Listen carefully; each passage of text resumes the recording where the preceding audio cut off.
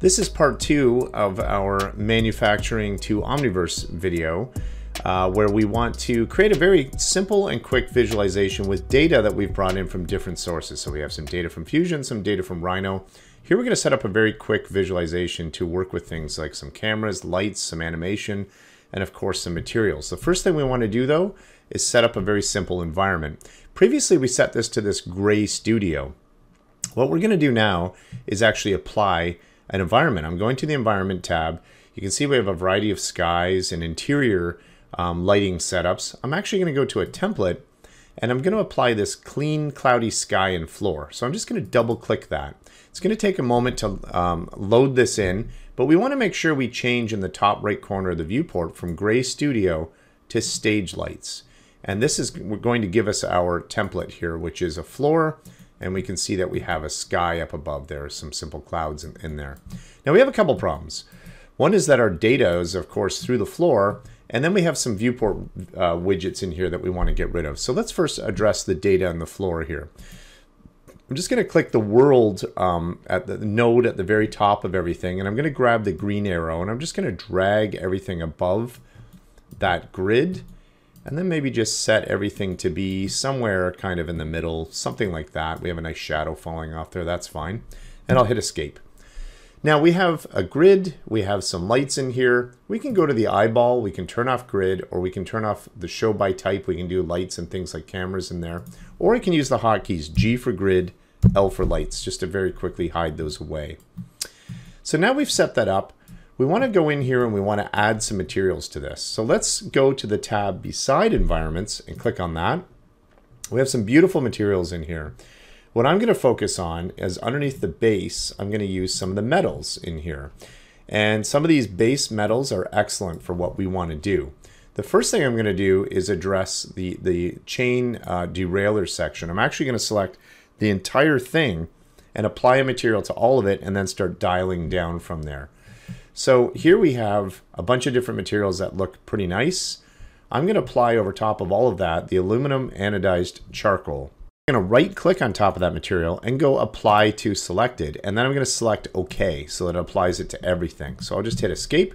We can see that we now have that material applied to everything from that root node down. So that's pretty good. Now what we can do is start to dial in maybe a couple other materials on there. The next thing I'm going to do is this crankshaft. I'm going to select this anodized black and left click drag it into the viewport right on top of some of these objects in here. So if I come across to this one here and left click and drag onto that one, we can see that we're getting some nice contrast, some nice different materials set up on this. We have this red aluminum back here, but I think we have a nicer aluminum into Omniverse here. So I'm just going to drag and drop that onto here and also put it on the cap of that as well. And then come down to the plastics. I'm actually going to use this black smooth rubber and just drag and drop that onto the caps of some of these derailleurs. That looks pretty good. Now we can go crazy with these different materials, but what we really want to focus on is a nice material for the frame. So to do that, I'm going to go to our V materials. Now V materials are a much higher resolution, higher fidelity level of material. So you'll see you'll get some really nice effects coming from a variety of these different materials in here. So we have a bunch of different metals, of course, in here.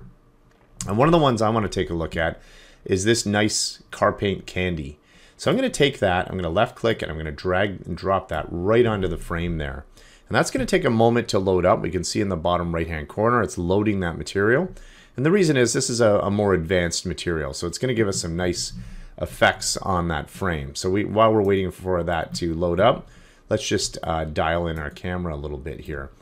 What we're going to do with this material is be able to adjust a few parameters on this to get this to look a little nicer.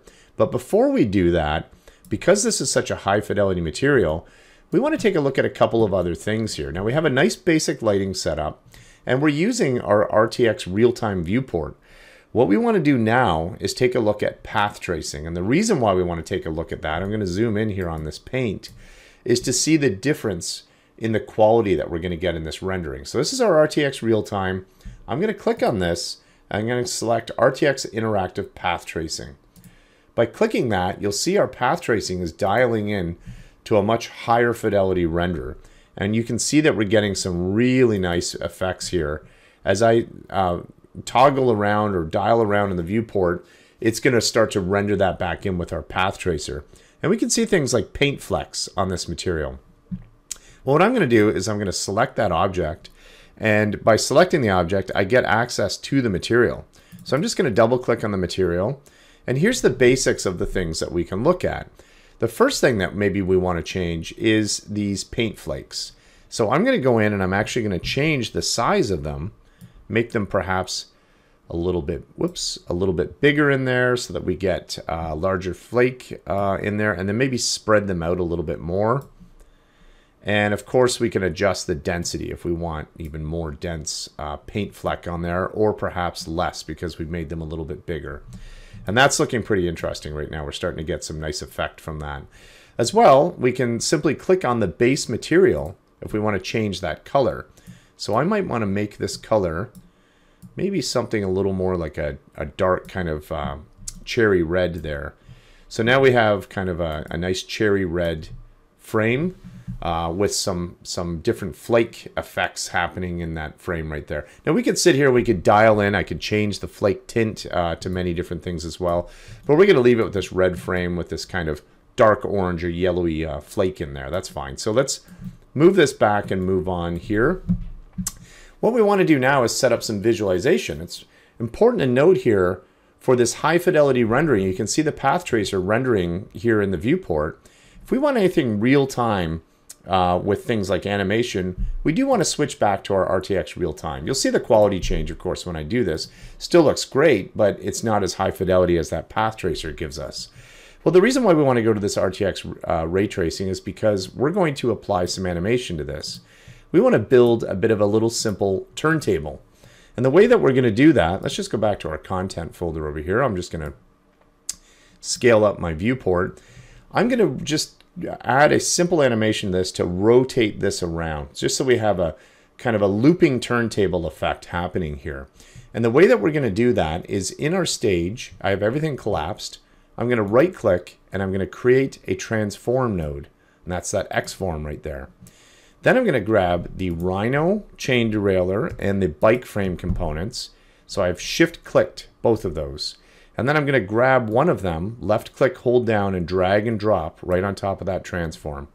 And the reason why I want to do that is we're grouping that now. We're organizing it under this transform. And this is going to become our turntable animation. So what we want to do is be able to animate this. But before I do that, right now the center pivot is here at the middle of that crank. I'm actually going to add something to that. So I'm going to right click on the transform. I'm going to go to add, and I'm going to go to transform op. And I'm going to add a pivot. Now you can see that we have this translate pivot.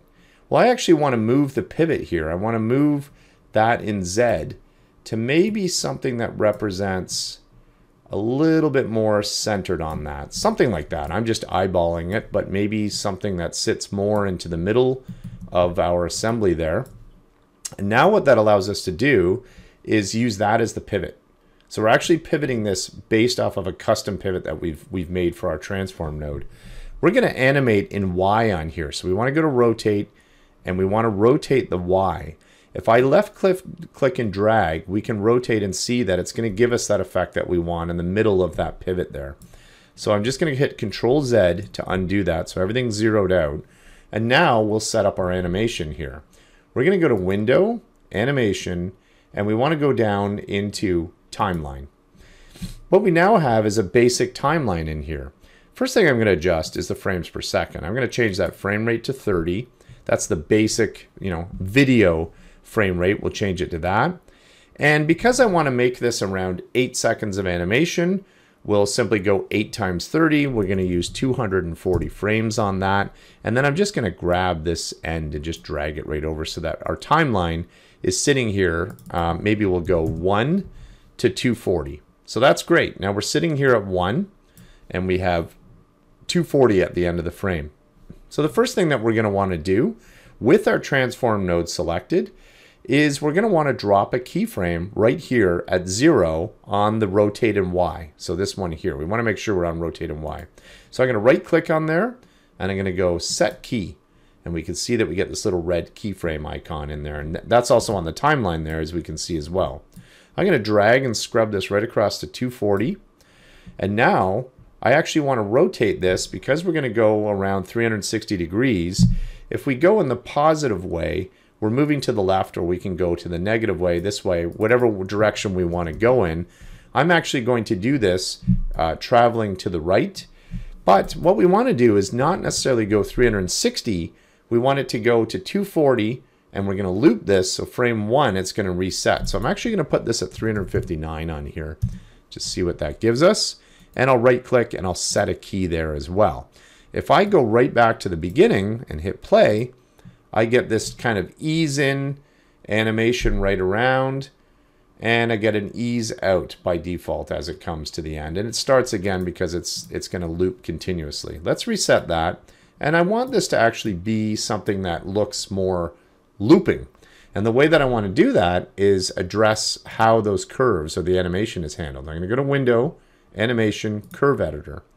And then what this is going to do is drop this tab right into down below here. So this is where you need to look.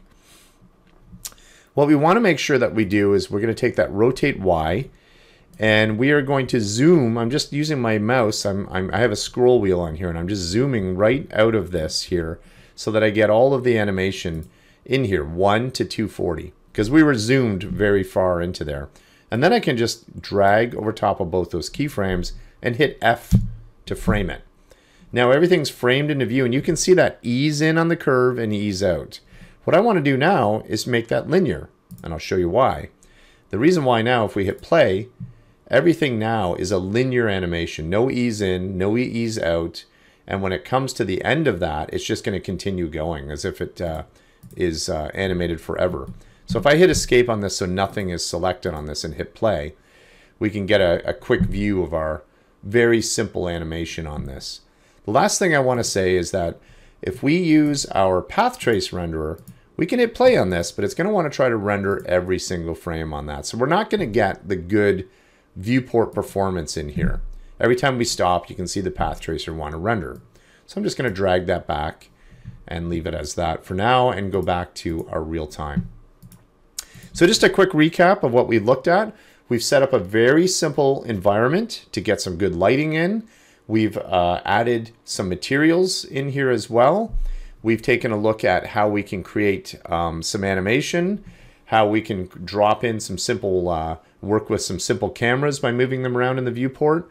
We've also looked at how we use a transform node to regroup things and to animate. And of course, our different viewport renderers using the RTX Real-Time renderer, which we're using now, versus our RTX Path Trace renderer.